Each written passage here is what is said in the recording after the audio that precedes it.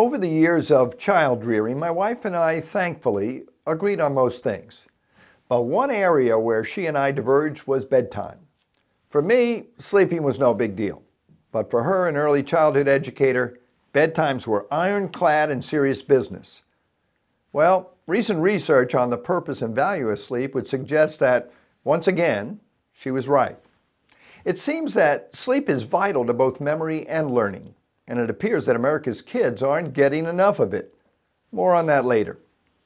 Harvard sleep expert Alan Hobson says, quotes, "For years, researchers saw sleep as nothing but an annihilation of consciousness. Now we know different," close quotes.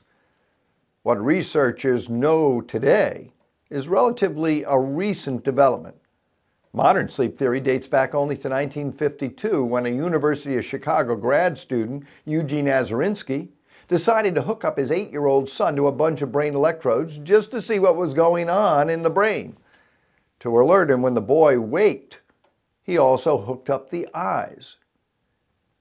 What he discovered and subsequently published with his faculty advisor in 1953 was named rapid eye movement, or REM sleep. Years later, this odd unconscious state, somewhere between light and deep sleep, was described by modern-day sleep researcher Ross Levin, now armed with sophisticated imaging equipment, as, quotes, "neurochemically like the 4th of July, incredibly active, much more so than when you're awake." Researchers now split sleep into 4 parts: light sleep, true sleep, deep sleep, and REM sleep. When we first drop off to sleep, it's light. We're literally half awake, typically for 5 to 15 minutes. Our eyes are closed, but we're easily awakened. But between 10 and 30 minutes of lying down, most of us move into true sleep. Our breathing slows, and it's regular, and the heart rates and the body temperatures drop. And over the next hour, we sink into a deep sleep as our brain waves slow and our heart rates drop to their lowest levels. While we may appear inactive, inside there's work being done. Hormones are secreting, muscles, bones, and tissues are regenerating. An hour or 2 into a night's rest, most walk back up the ladder quickly through true and light sleep for a run of REM sleep. At this point, our brain is most active. Our eyes are darting around under our closed lids, breathing and blood pressure varies, but our muscles are paralyzed. We dream sometimes wild dreams, and we'd actually like to act on them, but we can't because our muscles are paralyzed. Over the course of a night's sleep, we repeat the cycle some 4 times. In total, we spend about a quarter of the time in a mixture of light or REM sleep, about half of the time in true sleep, and a quarter of the time in deep sleep. These different types of sleep occur at different times, and they are now believed to serve different purposes. For example, we go in and out of REM sleep 4 or so times a night, and with each episode, it lasts longer, with the longest stretch typically occurring an hour or so near the end of sleep.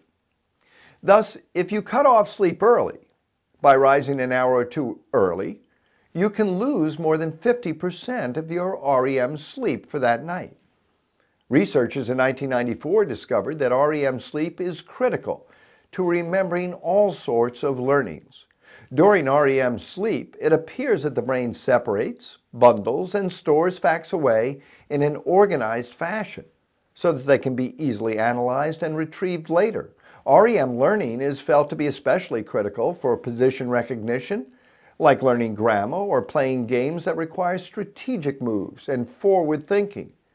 In addition, through dreams and other processes during REM sleep, we appear to discard useless facts.